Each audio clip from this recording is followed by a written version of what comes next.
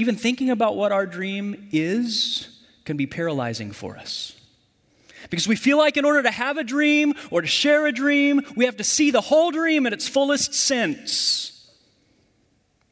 Everyone has a sense that we're here for a reason. You may not be able to put a bunch of flesh on it. You may just have the seed of it. And part of this series is designed to encourage you to think and even begin talking about that. Even in its seed form, holding with an open hand, knowing that just like with an acorn, sometimes there's a planting and a releasing and a burying and a breaking and a transforming along the way as it becomes what was there all along.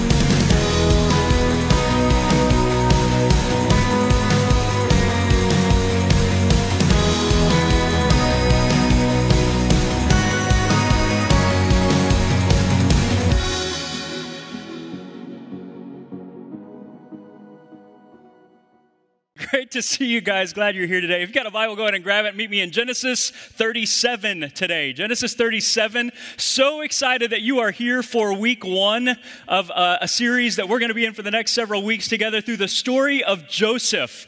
We've called In Your Dreams. And maybe to start the series, that's the question I have for you. What's in your dreams? You know, we're going to discover over the next several weeks together, going all the way back to the very beginning of the story of God, God's people have always been dreamers.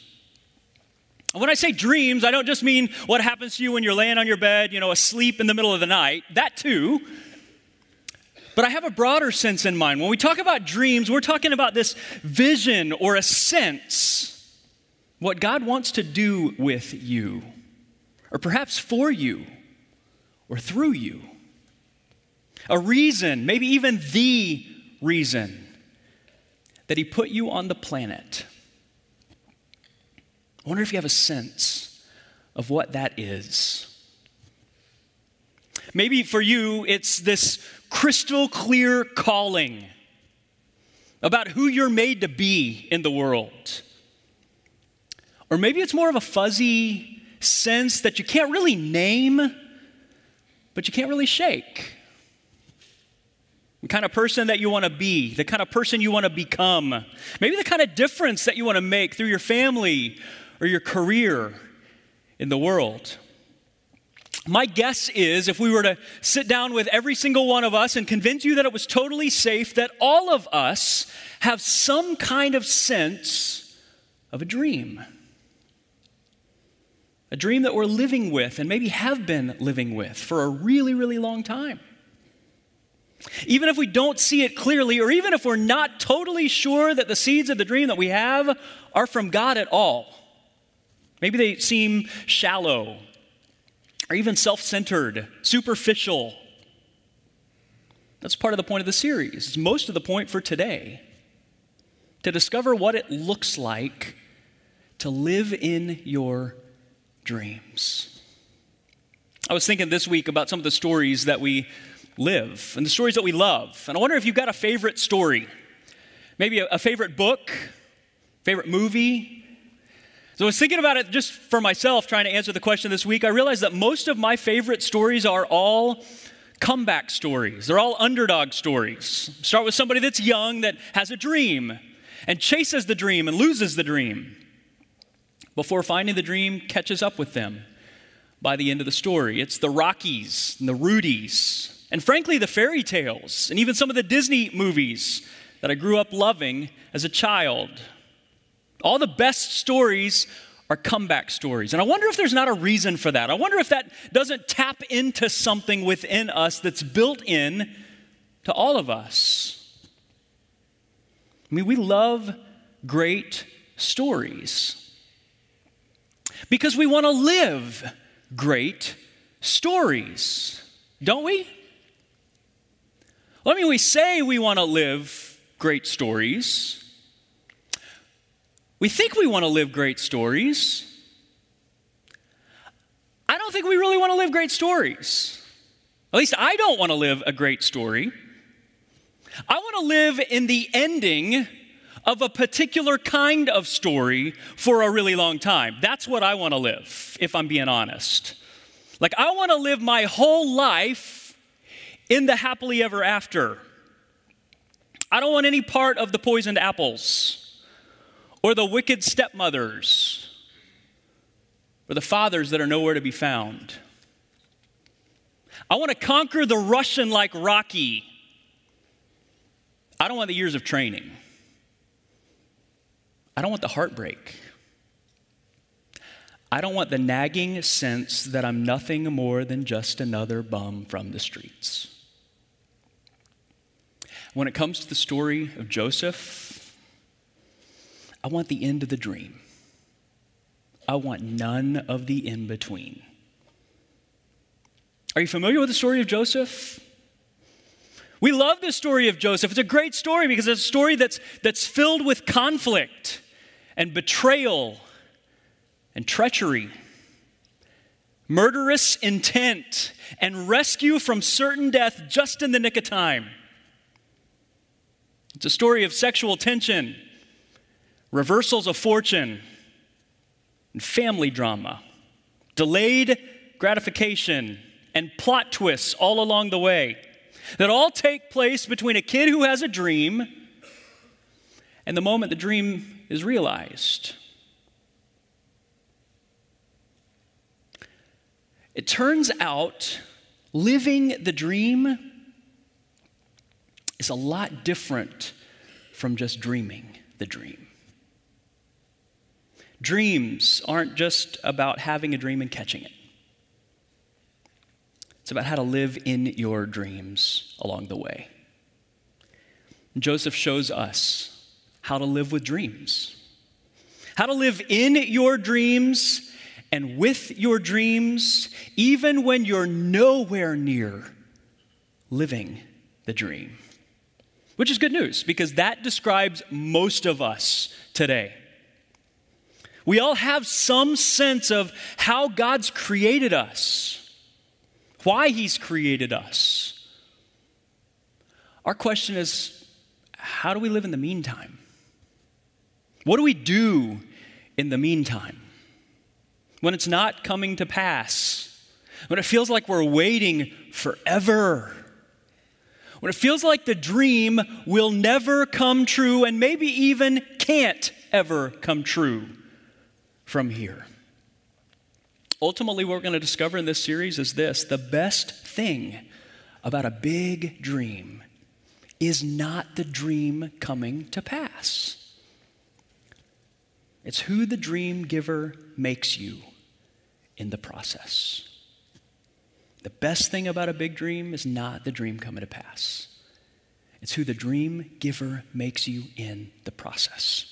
We're going to spend 6 weeks in the story. It's 10 chapters long. Today, I just want to give you a bird's eye view of the story and pull on that thread of dreams just a bit as it shows up all the way through Joseph's life. And in the weeks ahead, we're going to go back and dive into each of the individual scenes one by one. So if you're in Genesis chapter 37, that's where Joseph's story begins. And it's actually the continuation of a story that's a family story already in progress. If you've read through Genesis, you realize it starts by tracing a promise that's made to Abraham, and then to his son Isaac and his son Jacob, and now we're to Joseph, Jacob's son. Actually, Jacob's favorite son. Because Genesis 37 tells us Joseph was born to Jacob in his old age, which is offensive. Because Jacob was about 40 when Joseph was born to him in his old age. Joseph's the favorite son of the favorite wife, which becomes important in the story. Jacob doesn't try to hide his favoritism. He gives Joseph a multi-technicolored dream coat you might have heard about. That brings us to the dream. Look at Genesis 37, verse 5. Joseph had a dream. And when he told it to his brothers, they hated him all the more. Which maybe sounds like a weird response to a dream, till you realize the content of the dream. And it's actually two dreams, one theme. One of the dreams, the brothers are all out working in the fields, gathering wheat, when suddenly Joseph's sheaf of wheat stands straight up, and all of the other sheaves of wheat bow down to him. Now think for a second if that was your brother or sister telling you about their dream. You imagine yourself responding to their dream saying, wow, I bet that's from God. We better pay attention to that. If you don't know the beginning of the story and you don't know the ending of the story, you assume this dream is not from God. This is from the imagination of an obnoxious, arrogant, punk 17-year-old kid that needs to be slapped back to sleep to dream again. And even more when he doubles down on the dream with another dream, same theme. Hey guys, when I was dreaming last night, we were stars. And mom and dad were the sun and the moon. And you guys bowed down to me. And mom and dad bowed down to me. What do you think it means? You'd hate him too. So skip down to verse 19. Brothers are out working. The favorite son is not out working. Jacob sends the favorite son to check on the working sons, and they see him coming. Verse 19. Here comes that dreamer, they say to each other. Come now, let's kill him and throw him to one of these cisterns and say that a ferocious animal devoured him. Then we'll see what comes of his dreams. And that line sets the tension for the rest of Joseph's story. And it sets the tension for yours as well. What will come of his dreams? And what will come of yours?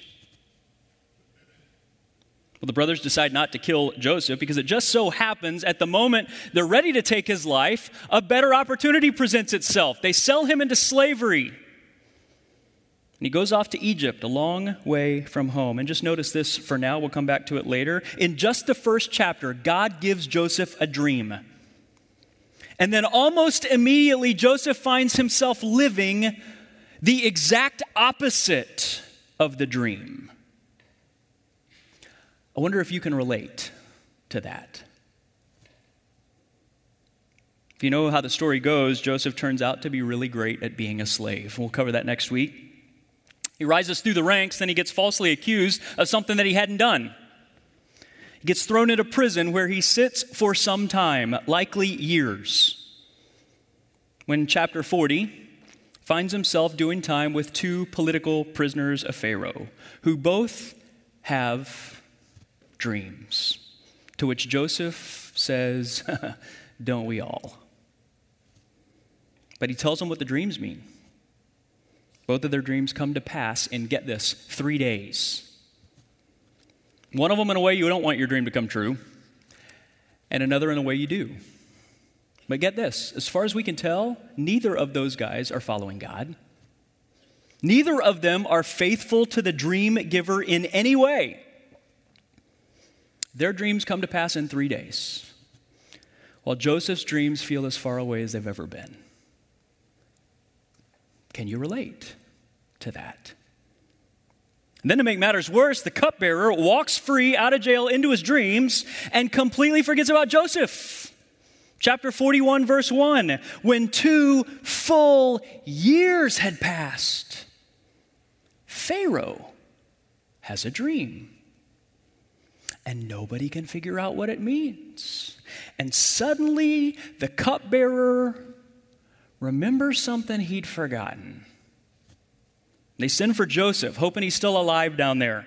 They clean him up and dress him up and stand him up in front of the most powerful man in the world, who says, verse 15, I had a dream. No one can interpret, But I've heard it said of you that when you hear a dream, you can interpret it.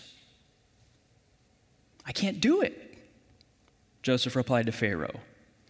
But God will give Pharaoh the answer he desires.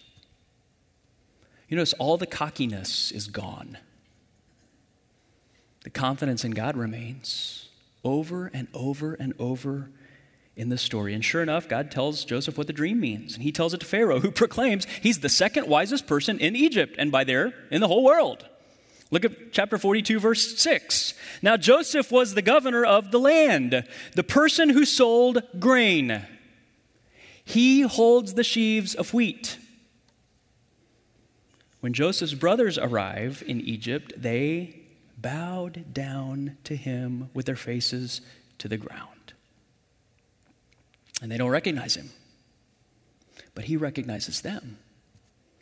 And it says, then he remembered his dreams. There's all kinds of family drama we're going to come back to in the series. It's really important. But near the end of the story, chapter 46, verse 6, Joseph says this, for 2 years now there's been famine in the land, and for the next 5 years there will be no plowing and reaping. But God sent me ahead of you to preserve for you a remnant on the earth, and to save your lives by a great deliverance.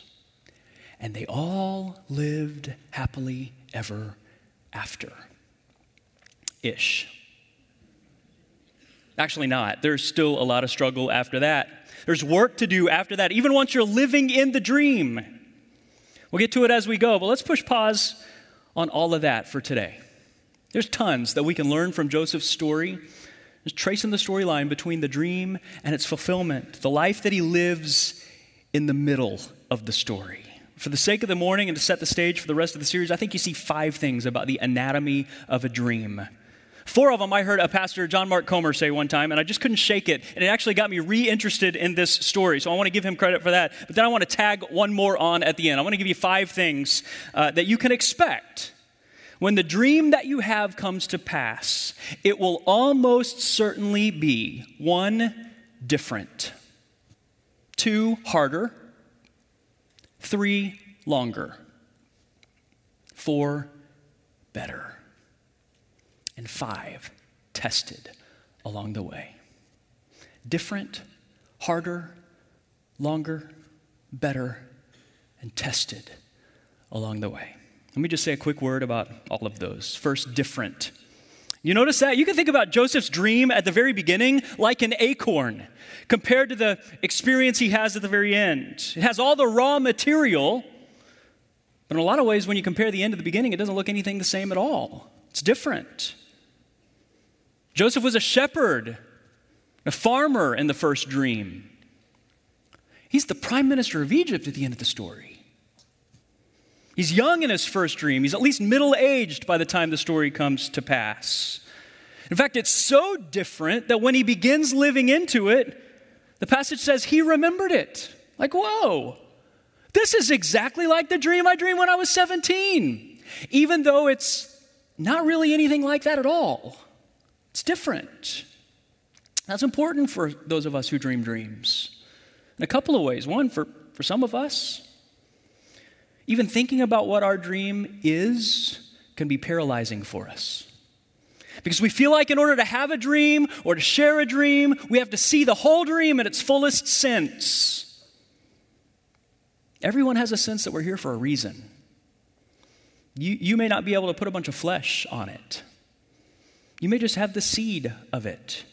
And part of this series is designed to encourage you to think and even begin talking about that. Even in its seed form, holding it with an open hand, knowing that just like with an acorn, sometimes there's a planting and a releasing and a burying and a breaking and a transforming along the way as it becomes what was there all along.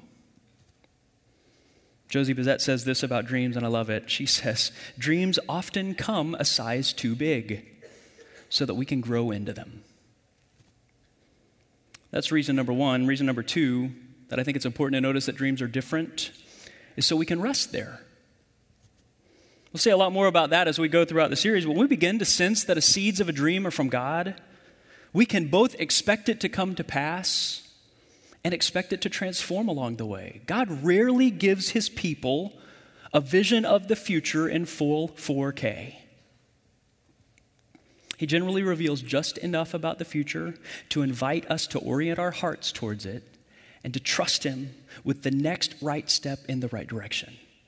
Even if in the moment, the next right step doesn't make a whole lot of sense. It's different, first. Second, harder. You see that in Joseph's original dream? He sees the bowing and the feasting. He doesn't see the cistern or the slavery or the rejection of his family or the false accusations or the years of being forgotten in prison. It's harder than he dreamed it in the beginning. Tons of examples of this. Marriage is an easy, low-hanging fruit example, isn't it? A bunch of us are married. A bunch of us, that's still in our dreams, right? Some of us, not married, not in our dreams for a whole lot of different reasons. But hopefully you can relate to this. When we dream of marriage, think, we dream of all of the mountaintops and none of the valleys. We acknowledge the valleys, but only because we know they're part of the mountaintops. They exist philosophically, theoretically. They're not really part of the dream that we dream. And then we get married. At some point, you can start seeing the picture in reverse. The mountains can feel like they're really just descents into valleys, and then slow, strenuous climbs back out of them, only to be able to enjoy the peaks just for a moment, but knowing you can't really stay there for very long. Which one is it, marriage? Peaks or valleys? Both, and neither. If marriage isn't a helpful example, careers can be the same way, can't they? When we study, we get accepted, we get hired, we have dreams, what a career will look like, the responsibility and the influence, the paycheck, the contribution we'll make to the world in our dreams. But on the way towards the dream, it's harder in ways we never dreamed. In ways that seem like sometimes we're living the exact opposite of the dream that we dreamed. So important to see that in Joseph's story because this is the moment for a whole lot of us when we tend to give up. This is where we tend to tap out or opt out or burn out or quiet, quit, and rust out. Not just of the career or the marriage, but even more ultimately the hope that our lives can have any meaning at all. That the dream can ever come true from here. We'll see it in Joseph's story all along the way, but it's why it's so important to have a different compass setting than just the ending of your story. We'll miss who the dream giver is making us all along the way. Different, harder, and longer. Realize it's 22 years between the dreams Joseph dreams and the moment he even begins putting the pieces together. It's easy to skip over that when you're just pressing through the story. Joseph sat alone in prison, forgotten, even by the people that he'd helped for 2 whole years. I mean, I tend to start feeling sorry for myself when my prayers aren't answered in a couple of days. A couple of months, I'm pretty confident God's doing the Randy Jackson. Like, it's a no from me, dog. You see it in Joseph's story. Maybe it's true in yours. Sometimes it's better for our dreams to be deferred than immediately realized. It's easy to see in Joseph's story when we buzz through it in 10 minutes. Can you imagine Joseph, who started the story as the prime minister of Egypt? Of course not. It would have destroyed him. It would have destroyed his family. He couldn't possibly see it at the time, but he wasn't ready for that then. He couldn't possibly see it at the time. He was being formed and shaped and tempered and developed and forged over time as someone who was prepared to live in his dreams. God will always mature us before he will trust us with the destiny he has for us. He will always mature us before he'll trust us with the destiny he has for us. That takes us to the fourth thing. Because they were different, harder, longer than he thought, they were able to be better than he dreamed. Not necessarily by human standards, but by the eternal standards that would be our human standards if we could see what God sees and know what God knows. We only ever see one scene of our story. God sees the whole picture. And remember, when Joseph has the dream's all about Joseph. And it was the biggest thing he could dream from there. He never dreamed of this at the end of the story. At the end of the dream, it's not about Joseph at all. Joseph plays a critical role in the story, but he's not the only star of the story, even the main star of the story, the only beneficiary of the dream that he dreamed. He becomes the agent through which God keeps his promise to God's people and prepares the way for Messiah all the way to you and me, to where 4,000 years later, people sit down and look at this story, and in particular the original dream, and think, no, don't like that at all. But who follow the story all the way to the end, find ourselves worshiping because of what God did. What he did in Joseph and through Joseph. Especially when we realize there's a straight line from there to our ultimate hope in Jesus. Different, harder, longer, better, and finally tested. And I won't spend a lot of time there because this is where we're going in the series. But I mean it in two ways. First, tested from the human side.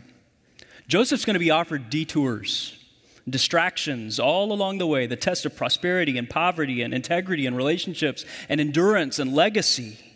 Opportunities to chase a quicker, easier, simpler, lesser dream that looks more like the original dream and misses God's best for his life. The dream's also tested from the other direction. This dream is going to be heat tested and pressure tested and load tested and endurance tested in a way that shows all of us, even when the dream is different and harder and longer and better, that the dream giver can be trusted with our lives, so that ultimately we'll choose to chase the dream giver more than even just the dreams he gives, especially when we find ourselves in the middle of the story. And that's where we're headed in the weeks ahead. This week, I just want to invite you to invest some time thinking about your dream.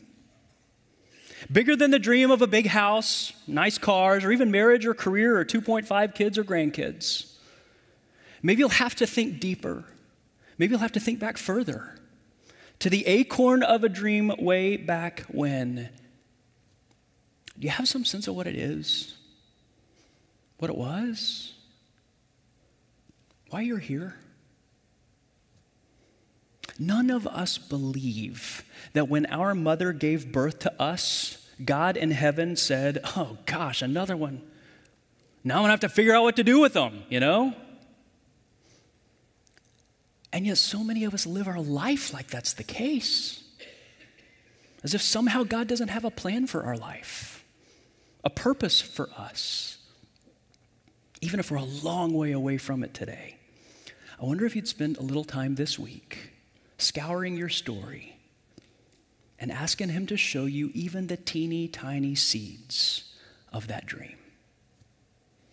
And then maybe take the step of sharing it with somebody that you trust, a best friend, a spouse, even if it's just in its seed form, maybe with your whole community group. And even if you can't see just the seeds, perhaps asking them if they see any clues that perhaps you've missed along the way. Here's what I think you'll discover. I think it can help you make some sense of the present. I think it can help you make some decisions about the future. And I think it can help you live towards your dreams, even from within a nightmare. Because you'll realize something about the presence of the author of your story, the kinds of stories that he writes, the kinds of endings that he promises, even when they're so far in distant eternity, you can't see them from here. When they're different, they're harder, they're longer, better, and tested along the way. Would you bow with me? Lord, some of us are in a moment today a long way away from the dreams we dreamed.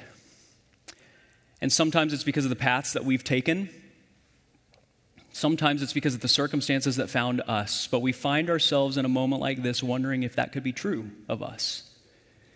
If you can still write anything in our story from here. And Lord, we're grateful for the story of Joseph that points us towards ultimate hope that ultimately comes in Jesus, who came to live the perfect story, to die a death he didn't deserve, and to give us hope and forgiveness and purpose and power and his presence in our life from here on out as he continues to write our story from wherever we find ourselves today. Or if there are those who have never put their trust in him, I pray that this would be the moment that they do that. And for those of us for whom it's been a long time since we walked with him, I pray that today would be the day that we take our next right step towards the author and perfecter of our faith. And it's in his name we ask that. Amen. Hey, thanks for watching. If something you heard resonated with you today, we would love to connect with you. Visit doxology.church/connect or leave a comment below. And if you enjoyed today's message and you want to see more, make sure you give this video a like and subscribe to our channel so you don't miss any new videos.